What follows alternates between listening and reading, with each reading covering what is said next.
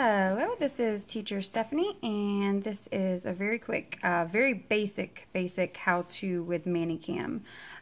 If you use it in your classroom, this isn't going to really show how to use it in the classroom.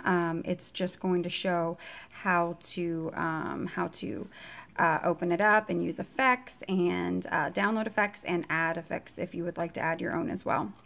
So once you download ManyCam, I use the free version. I don't use anything that's paid for. You'll have a little icon that looks like this. You can have it on your desktop, you can pin it to your taskbar, or you can just get it in your start menu, however you would like to. So I already have that open, and I have my webcam aimed at my ceiling because I am not dressed right now. I'm in pajamas.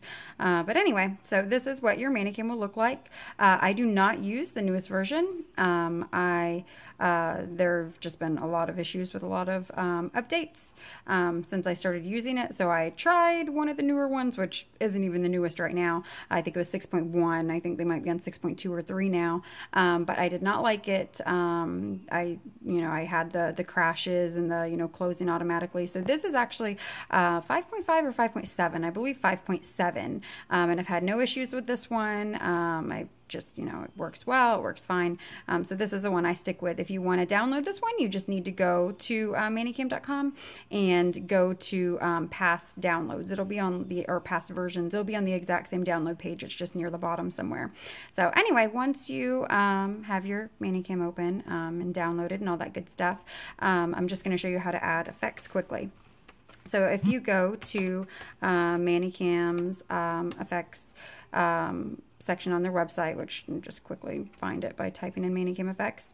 You can download ones that are already made, like a lot of the face masks, a lot of the like some strange stuff like this, borders, anything that you want. If you want to find something that you don't see, you just type in search. Maybe I want stars.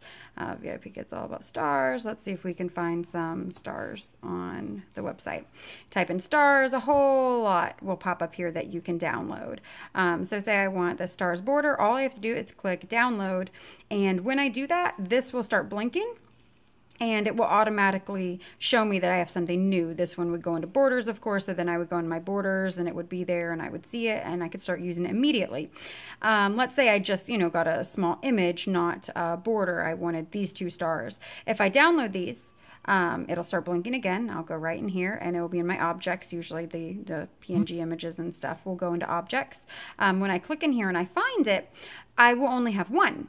But let's say I need multiples. If I need multiples, all I need to do are repeatedly download them. As you can see, I've got 5 coins here, so I can use just a coin reward. When I do this, if I just keep hitting the download and keep opening it up, I'll have 5 separate images. You can't duplicate them once they're in ManyCam. You have to just download it more than once and then have more than one. There are my rainbow stars. I've got the same thing for those. All right, so sometimes you can't find what you need on the ManyCam website that's already there. So I use this a lot because I make custom reward systems for a lot of my students. So this is the create effect section. All I do to find images is I'll go to Google and let's say I want pizza. I want to build a pizza. That's a fun one. Pizza PNG. When I do this, I get all kinds of different pizzas that are already ready for me. So if I want, a whole pizza, then I would just select one of these. I actually have one where you can put different toppings on. Sometimes you've got to search for a little while. Sometimes you don't get it right away. But all I would have to do is, click on the one that I like. Go ahead and you can see the little background back here, these little checks. You know that it does not have a white background. It has these. It's actual, PNG, it's a clip art, whatever. So you just save it as whatever, name you want.